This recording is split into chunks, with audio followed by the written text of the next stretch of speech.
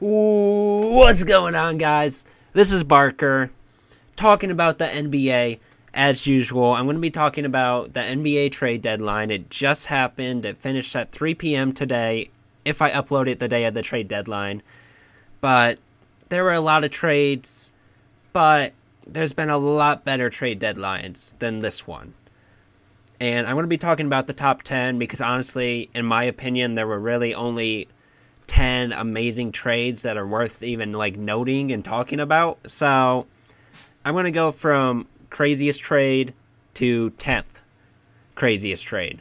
So obviously number one, if you looked at all the trades, is the trade the Bulls pulled off with the Orlando Magic, which they pulled off multiple with the Magic. Actually, maybe they didn't, but Nikola Vucevic and Al-Farouq Aminu, if I said that correctly, to the Bulls, and then in return, the Bulls sent the Magic Wendell Carter Jr., Otto Porter Jr., which Wendell Carter Jr. has had a really bad season defensively, and honestly offensively. He's had a really bad season this year.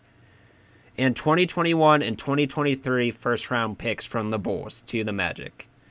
So, obviously, the Bulls won this trade. They have an all-star to pair with Zach LaVine, and they have a center who can play defense.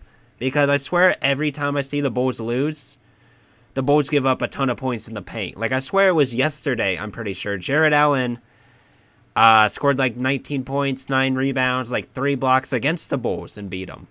So this was long overdue for the Bulls. They needed a guy who could protect the paint. And not only that, they needed a guy who could space the floor better and just be a consistent offensive threat.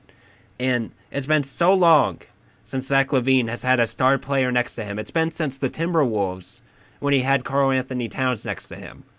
So now that he's a superstar and 2 All-Stars on the Bulls are looking like a playoff team, especially with the other trades I'm going to be talking about.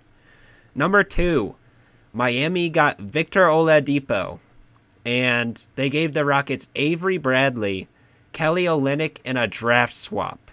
Are you kidding me? They gave up nothing at all for Victor Oladipo.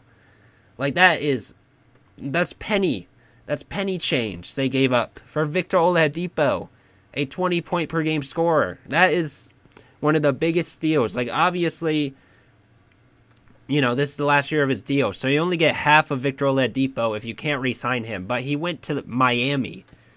Once you go to Miami, you can't not re-sign with them. There's no state income tax. It's beautiful. You live in Miami. The fans are amazing. The team's good. How can he say no? And they're based a lot on shooting and defense, aka what Victor Oladipo does. Perfect fit, perfect trade.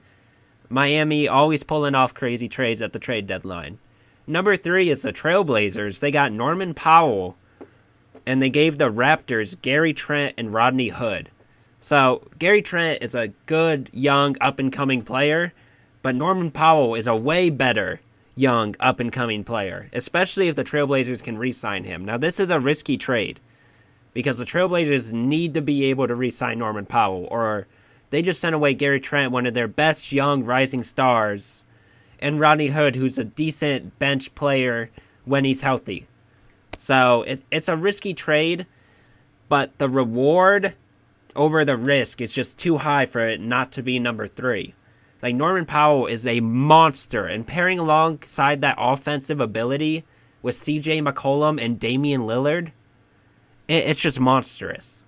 The Trailblazers are going to be nice with Norman Powell. Just let me say, it's going to be nice. Number 4, I got the Denver Nuggets acquiring Aaron Gordon and Gary Clark, and the Magic got Gary Harris, RJ Hampton, and a protected 2025 first-round pick.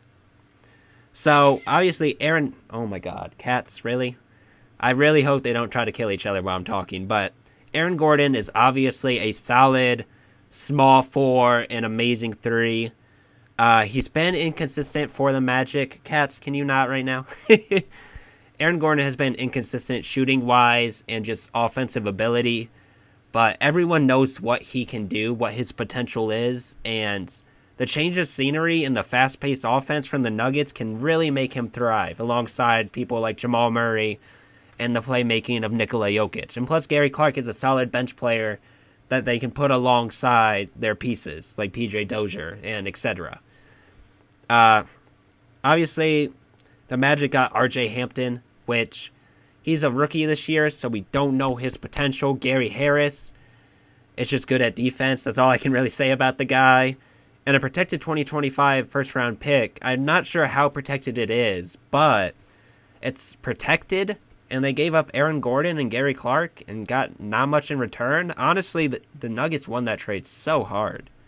And the other ones, in my opinion, were pretty even for the most part. Number 5, I got the Celtics acquiring Evan Fournier from the Magic, and all they gave up was 2 second-round picks. So, if you looked at this trade deadline, the Magic have just been... Oh, their whole team is destroyed right now. They blew it up just like the Pistons did when Andre Drummond and Blake Griffin weren't working together, and they weren't going to make the playoffs. That's exactly what the Orlando Magic are doing. They're realizing that they're an 8 seed at best every year, so blow it up and have young guys like Jonathan Isaac and Markelle Fultz be the main guys. And I love it. I love that they're doing it. They're just not getting that much in return, in my opinion. But, you know, you got to start somewhere. And obviously, Evan Fournier on the Celtics as a bench shooting guard, that is amazing for them. Much needed offense, much needed shooting for the Celtics. Number 6, I got the Clippers acquiring Rajon Rondo. And they gave up to the Hawks Lemon Pepper Lou and 2 future second-round picks. Now, I love this trade, not because of Rondo going to the Clippers, but Lemon Pepper Lou going to Atlanta, where he went to that strip club and said he went there for the wings. And then that whole lemon pepper meme went on and all that, and Jack Harlow leaked he wasn't wearing a mask at the strip club. It was bad. It was really, really bad, but it was a funny situation. But obviously, the Clippers getting Rajon Rondo, we know what that man can do in the playoffs, even though in the regular season, he's not that much of an excellent talent in the regular season. He's kind of like LeBron. He holds back, he puts up good stats, but in the playoffs, it's a different player. And the Hawks get Lemon Pepper Lou, who can put up consistent scoring for the Hawks off the bench. And honestly, he's an underrated defender. Plus 2 second-round picks. Amazing trade both ways. 7, I got Washington getting Daniel Gafford and Chandler Hutchinson. And they gave to the Bulls Troy Brown Jr. and Mo Wagner. So, this was an amazing trade both sides. Washington gets much-needed defense from Daniel Gafford and Chandler Hutchinson. And the Bulls get 2 young talents who can shoot. That are, obviously, Mo Wagner is a center who can shoot the 3 well. Daniel Gafford can't shoot at all. And it kind of looks like the Bulls are going for more shooting. Obviously, they acquired Nikola Vucevic. And now they have Troy Brown Jr. and Mo Wagner, who can also shoot the ball. It looks like they're definitely going for a fast-paced, 3-point shooting team by the looks of it, in my opinion. But that's not all the Bulls did. They then flipped Mo Wagner to the Celtics. This is number 8. And in return required Daniel Tice. Now, the Bulls have easily won the trade deadline. They got so upgraded. Okay, sorry about that. My camera ran out of storage. So, I'm assuming this is going to be a decently smooth transition, but hopefully, I was talking about the Bulls flipping Mo Wagner to the Celtics, and in return, acquiring Daniel Tice.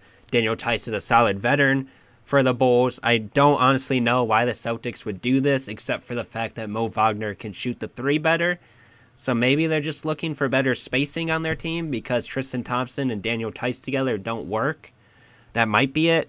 I don't think the Celtics should have done more. The Evan Fournier trade was good, but the Mo Wagner trade is just It's not really that good for them.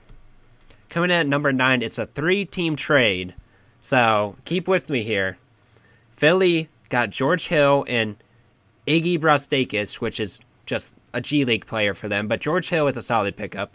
OKC gets Tony Bradley, Austin Rivers, and 2 future second-round picks from Philly. And then the Knicks get Terrence Ferguson. So, obviously Philly won this. They got George Hill. They got a solid veteran point guard that can lead them in the playoffs. OKC got a good young player in Tony Bradley and 2 second-round picks. And then the Knicks get a decent defensive wing, and Terrence Ferguson. So it's kind of a win-win for all three, in my opinion. So there's not much to say there. Just, George Hill going to Philly. It was a good trade. And they really didn't give up much. And then the last trade is number 10. The Mavericks got J.J. Redick and Nicola Melli. And they gave the Pelicans James Johnson and Wesley Awundu. I think I said his last name right. Awundu. It's a hard name to say. But J.J. Redick kind of provides that role that Seth Curry provided for the team last season. Shoots threes and makes the necessary plays. And then Nicola Melli is just a stretch big who can be decent on the Mavericks offense since they shoot a lot on that team. And they haven't been making them this season. And then the Pelicans, they got nothing from this. I don't know why they did this. Besides to get off JJ's contract, I don't know why they did this at all. James Johnson doesn't help them. And Wesley Awundu is just He's a G League player, to be honest. No offense to him. Obviously, he could beat my ass in basketball, but he's not a rotational player for them at all. So those are the top 10 trades of the deadline. The rest were just kind of Like, I don't need to talk about DeLon Wright getting traded for second-round picks and Corey Joseph. It's just pointless. You know what I mean? Like, if you really want to know every gritty detail, look at Woj on Twitter. He tweets everything, and Shams. If you look at their Twitter, you will see every single trade, detailed, yada yada, of every single team. Not going to lie, I'm just a little disappointed from the Pistons. A very quiet trade deadline. But overall, a decent trade deadline, like suspense and trades, yada yada. Let me know what you guys thought about the trade deadline. Let me know what you guys thought about the video. Like it if you enjoyed it. Subscribe if you're new. I always talk about basketball. It's like all I do. Peace.